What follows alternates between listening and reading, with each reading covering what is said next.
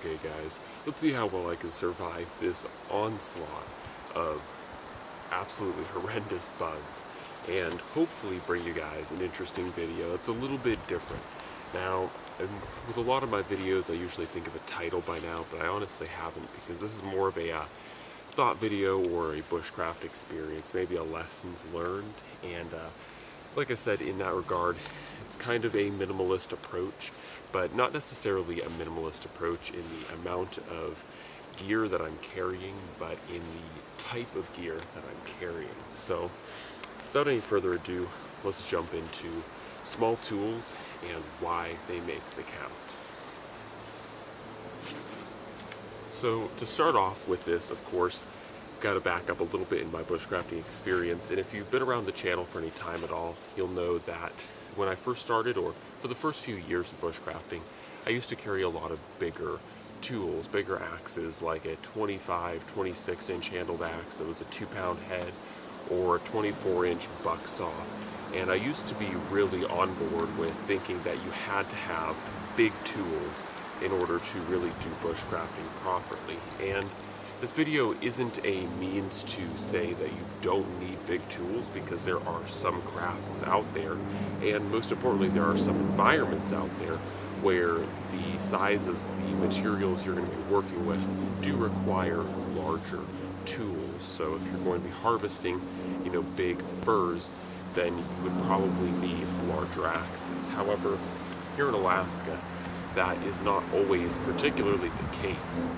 Okay, so hopefully this is a little bit better viewpoint, because the fall wind is a little bit strong today. But anyways, so like I was saying, I used to carry a lot of larger tools because I thought that that's how I would have to bushcraft, and that's what I thought would need to be kind of the prerequisite for bushcrafting.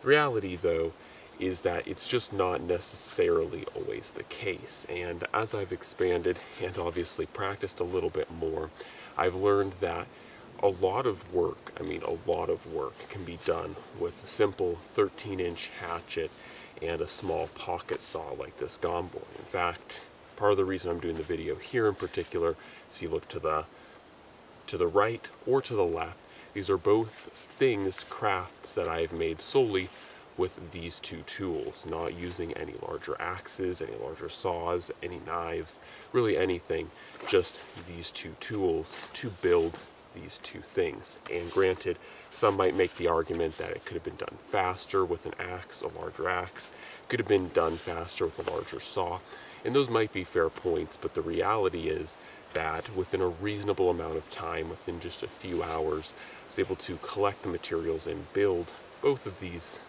particular crafts. And while they're not perfect and I'm still working on them, the main structure is still there and exists for both of them. So that is what I wanted to drive home in this video, is that, so getting back to it, a large portion of work can be done with very small tools. The next part that I want to talk about is the part that I like most about using smaller tools like these in place of larger tools, and that is the creative problem solving. When I have a much larger axe or a much larger saw, of course it's easy to go out and just drop down a tree, buck it up, do whatever you got to do. But with smaller tools, you have to be a little bit more creative in the way that you go about efficiently and effectively dropping a tree or bucking a tree or doing things like that. You have to see how you can use that tool and ultimately what type of wood you can get away with. A lot of it isn't necessarily using some specialized technique, but seeing how can I make a smaller piece of wood do the same thing that that larger piece of wood would do for me, or how can I search the woods, find a dead tree that has already been dropped, something that I might have used an axe to drop, find that dead tree, buck it with a hatchet, limb it with a hatchet, buck it with a small saw, and get the same type of wood that I would with a larger axe, but differently. So what this helps you to do is to learn your environment more, look for better opportunities to seize, and work smarter and, like I said, creatively to solve problems. And that's why in my video that I did not so long ago talking about my survival training loadout, I mentioned not necessarily having something like a 25-inch axe, but using smaller tools like these. And while some might see that as cheating, what I like to do with these tools is, like I said, go out there and use my brain, learn how to solve a problem, to craft things that I might not normally be able to craft with these tools, with these smaller tools. So that's the next part that I like about this minimalistic, making small tools count. I've become more of a fan of using smaller, pocket-sized equipment because, by and large, if you know what you're doing and you can put your brain to the work, you will often find that these tools will not be able to do everything a larger axe or hatchet can do, but that they can do quite a bit more than you might first give them credit. And that's why I've become more of a fan over the past few years of using small tools, small equipment. Is not only is it a challenge mentally to field and operate these tools and get the right effects or the good effects out of them, or to get the best effect out of them, but it's also that they allow me to do, I would say, a solid 85% of the work that my larger tools can. So ultimately the core of this message is that there's never a replacement for the big and larger scale tools. There will always be a use for them, of course, when building larger crafts than these two. You may need those, but oftentimes if you take a look at seriously what you are doing, what you're trying to accomplish out in the wilderness, you may find that smaller tools can do a very good job.